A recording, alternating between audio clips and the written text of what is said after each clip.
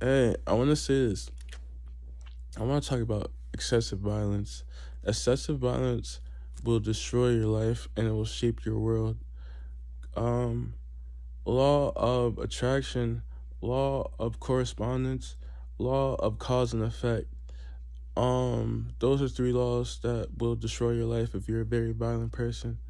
If you're someone who plays with guns and stuff like that. Now, like I said, well, I didn't say anything, but just so you know, if you have like weapons to defend yourself, maybe you collect weapons, maybe you're just into them, but you don't use it for like negative things, this doesn't go with you.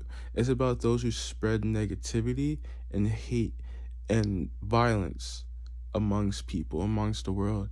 You will attract that back. And if you do it so much, you'll be in so deep that will be so hard to get out of it.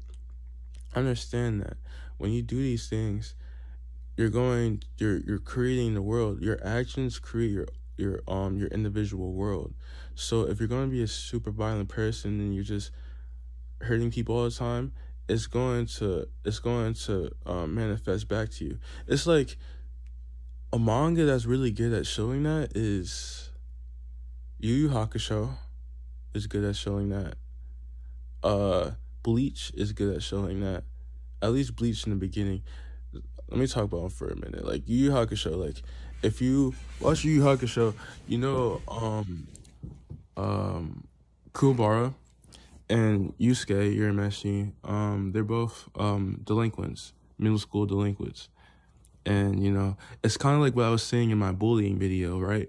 Where like that's where like I like these manga because they remind me of me when I was younger, when I was in middle school. Doing a lot of fucking people up, fighting people, all these different things. Um, Not because you're trying to bully anyone. You don't even care if you're not trying to do it because they're weak, or even if they're strong. You're just trying to get that energy out. So that kind of goes with what I was saying before with being like a delinquent or being a bully. Because like they were in it so much, like, and they were so proud of it, and they're in it so much that every time they'll go around and they'll brag about it and everything like that, they will end up coming across trouble, coming across like a rival gang member, or coming across someone who would want to fight them or whatever. They'll always just constantly be coming across that kind of stuff. Um, Another thing is Bleach as well. Uh, Ichigo was a troublemaker, so he would often come across fighting as well. Oh yeah, and also another thing too is with Urameshi. Yeah, his mom. He just had his mom in his life, and his mom was very neglectful and narcissistic. She cared about him being alive and everything like that. But if he's alive, she's like, okay, whatever, he's alive. She takes him for granted. So if he's alive, she doesn't give a fuck. Okay, cool.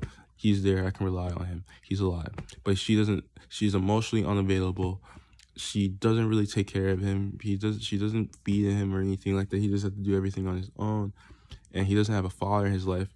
And every guy that's in his life, man, tries to like manipulate him or treat him harshly or just shit on him or whatever. And that's another thing with a lot of delinquents as well. A lot of them who have genuine hearts, pure hearts. I didn't go through this, but a lot of people who have genuine hearts, they'll often be mocked for who they are, where they came from, or treated poorly by adults and mocked on. I had this situation with adults, but not with that. It'll be more so about being an ideal man. Oh, you need to look after the women in your life. There's just like these guys who just don't do anything and treat women poorly and just use them or whatever. And they'll tell me how I should be as a fucking child. Like, and they'll try to check me and shit like that. I used to fucking hate that shit. Like, who the fuck are you, dude? You're a fucking loser. Don't tell me how to live my life or who I am or whatever. You don't know shit. But anyway, back to this, yeah, and then like Ichigo, he was a troublemaker as well. He used to get in like a lot of fights as well. And another one I like too is Jumai. I forgot how you say it, but pretty much it's the prequel to GTO, the Great Teacher Onizuka, is when him and no, he is Akechi. Him and fuck, I forgot his name, his best friend's name, when they were in middle school. Um, Man, I didn't finish the manga. Oh my gosh. Imagine if there was an anime, but I didn't finish the manga. Oh my gosh. We should make an anime if that's possible. I would help. But anyway.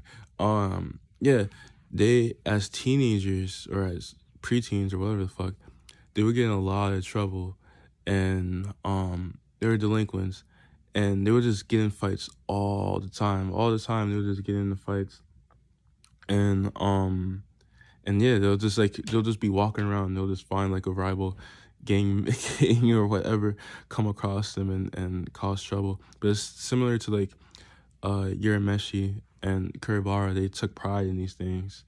Um, but anyway, what I'm pretty much trying to say is who you are and your actions and how you treat the world depicts your life. You attract your life. You attract that with correspondence, because correspondence tells us that the people that we attract in our life are similar to us, and law of attraction tells us that the actions that we put out there, or not the actions, the way we treat the world is the way the world will treat us, and cause and effect is there's a butterfly effect for every action that we make. So if you do things that are negative, don't be surprised if negative things happen. So those laws kind of make it to where if you're a violent person, if you're spreading all this violence or this negativity, you're going to find yourself in that, constantly in that, So if you're not a violent person, you probably won't see these things. You probably won't ever see it. If you're a positive person, you probably won't really ever see that, you know, unless you see it like online or whatever. But it's really important to understand that if you spread so much violence and so much negativity, you're going to be stuck with attracting people who are like that. And eventually you may realize that this is not an ideal way to live life, because now you're stuck with all the low vibing people who are very violent and very destructive, you know.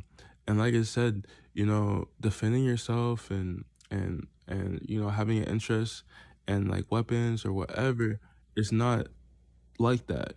It won't cause that to happen. It's about negativity and spreading all this negativity and how you treat others. That's what causes those things to happen. But it's very important to understand how your actions uh, um shape your world, cultivate your world. And even with just like negativity in general, if you're a hateful person, don't be surprised if you come around hate. A lot of people, they're like, oh, people are hateful, oh, people are violent, oh, people, I don't trust people, this, that.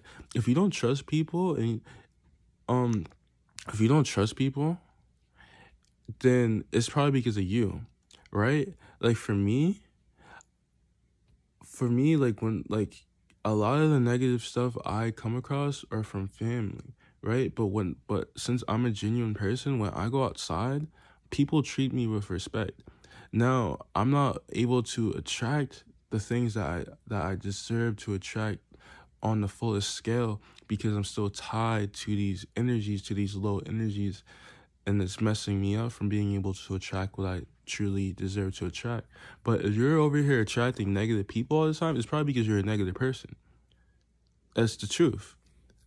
You attract who you are. So if you're constantly like cynical, or you feel like you can't trust people, you probably can't trust yourself. If you feel like you feel like people are nosy that you attract, it's probably because you're nosy, right? If you feel like people aren't trustworthy, or people are hurtful or hateful or whatever, that's probably because of you. You're probably like that. You attract people who are similar to you. Correspondence. That's correspondence. But yeah, it's really important to understand that you cultivate your world. So don't hate the world if you're living a life that's not ideal. If you come from an environment that's not healthy for you, work on yourself and know what you need to do. You may deal with people who are very not so nice to you and whatever, but you just deal with that, and eventually you'll be free from it. Something else I want to talk about is that a lot of people don't know this. When your frequencies rise and when you start aligning yourself with people who are more ideal for you, well, No, when your frequencies start rising and you start opening yourself to a world that you're more ideal for, and you're aligning yourself with a world that you're more ideal for, and you're aligning yourself with people who are more ideal for you, you may notice that your foundation is faltering. People around you aren't talking to you. People around you are suddenly not kind to you. I'm going through it right now.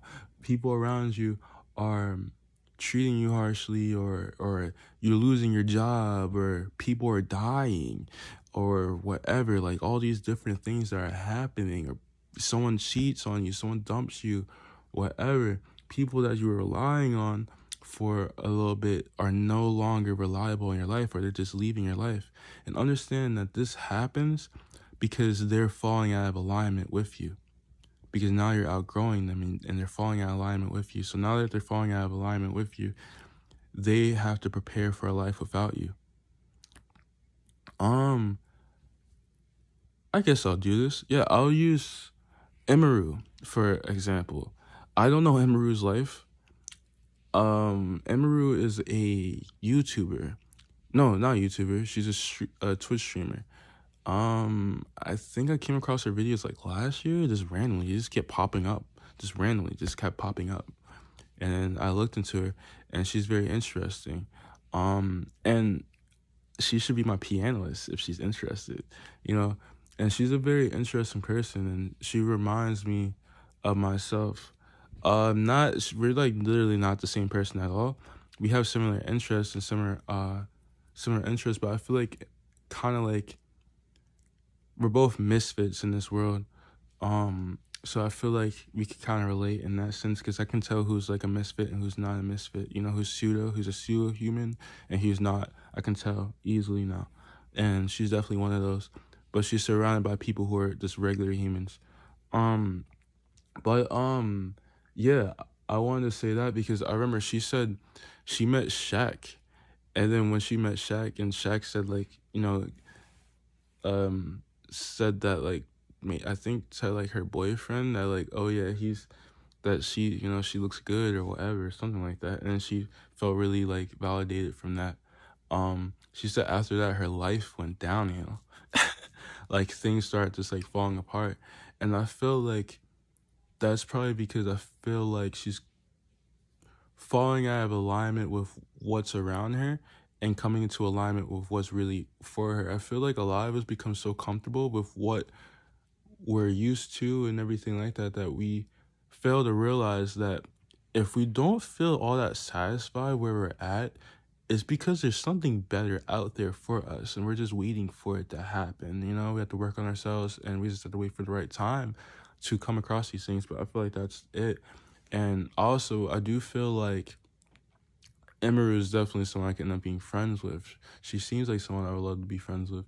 I even like, she plays piano. I really like her piano skills. I think she should practice it more. I would love to hear her play. And if she want to be in a band with me, we can do it if you're down. And you know, I like that she listens to like, I like that she listens to like a lot of like video game music, and I can tell that like she's probably inspired like with the piano, like her sound is probably like more like akin with like music from like video games. That's how I am with my music. You know, I like the songs from the games I used to play. You know, that's what inspired me to really be into music. The video games I used to listen to, or play, the songs I used to listen to from them. But yeah. And the thing about it's funny about Shaq is because Shaq is from New Jersey. I'm from New Jersey as well. So I thought that's just, I was like, oh yeah, coincidences. I always pay attention to coincidences. But yeah, you know, something like that pretty much is what I'm saying. It's like when you feel like your foundation is faltering, or you know, things just aren't working out, like things you're comfortable with is just going away, that's because your life is going through a tower moment. And you know, tower moments happen when there's no use for the faulty shelter or home or environment that you either embodied or you took as your own, or that you built up. It was faulty. That's why it's falling apart, because it's faulty. You know, so that means it's time for you to align with where you're really supposed to be, so you can truly be happy. Because a lot of us, we think we're happy where we're at, but we're really not. We're just going with it. And a lot of us, we just so used to just getting the short end of the stick, and we just live our life on autopilot that, you know, the people around us, we may not really be satisfied with them. We may not be satisfied with the relationships that we keep attracting, but we keep on doing it anyway, or the people or the jobs or whatever, but we keep going with it because we're so used to it.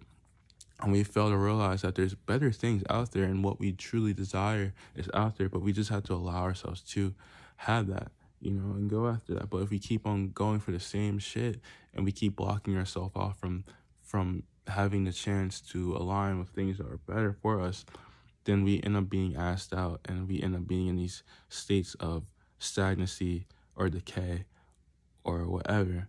But yeah, I wanted to say that.